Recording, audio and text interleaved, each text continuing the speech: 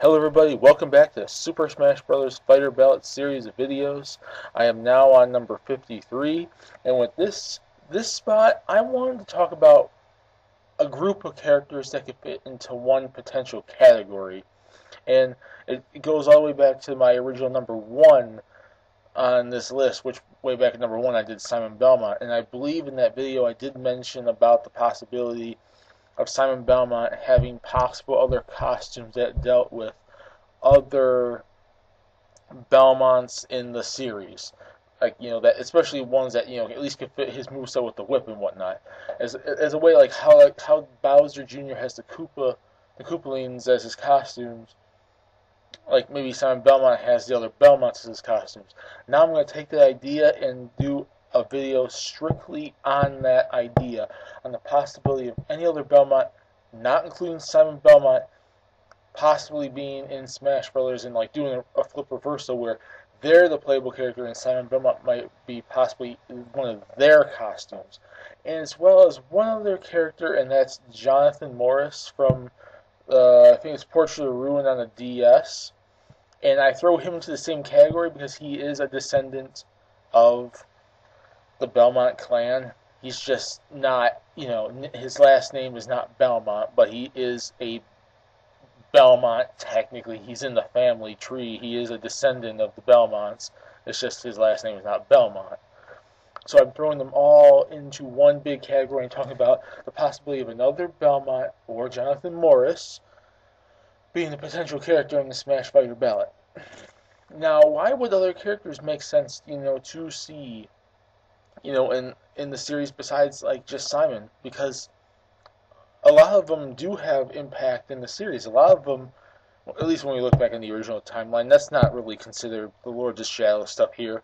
In the original timeline, a lot of the other Belmonts are just as important in the timeline, just as important in the story, in their battle against Dracula and all his minions and whatnot, as much as Simon is. And there's a lot of them that actually do appear on Nintendo systems. It's not just Simon. Other ones appear on Nintendo systems, and even the ones that don't appear on Nintendo systems still have at least impact in the series. And you could always pick like Simon, like I said originally, maybe he's like the most iconic one, so you make him the main costume. But then I said all the other ones could be alternates. The same thing could work here, like where you could pick any of these other alternates, any of these other Belmonts or Jonathan Morris, and have them work the same way. You could basically have Leon Belmont, or Trevor, or Christopher, or I'm going to mispronounce his name, I'm sorry, Soleil, or Simon, like I said before. There's Juste, there's Richter, there's Julius, and I think I'm missing someone in there. And then, of course, Jonathan Morris, like you could pick another Belmont, or someone else in the family tree. And like they all have impact in the story. They all have battled Dracula or some form of minion or some form of the force trying to bring Dracula back or something. They're all important to the storyline. A lot of them do and have appeared on Nintendo systems.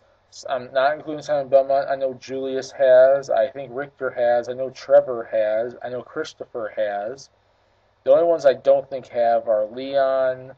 I don't know about Soleil. I don't know if he's actually ever been in a game or not. I never really heard of him.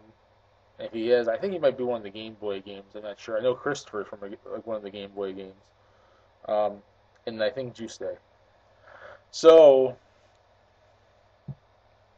basically I'm thinking, like, why I think other Belmonts can make sense is because they all have impact in the series, and a lot of them do have impact, on Nintendo just as much as Simon Belmont himself. It's not strictly Simon Belmont. Other Belmonts have had their time in the limelight, in the spotlight of Nintendo systems, so it's not strictly him. So I'm thinking about finding a way, like maybe we don't go with Simon, maybe we go with another Belmont, and Simon can just be a costume for them.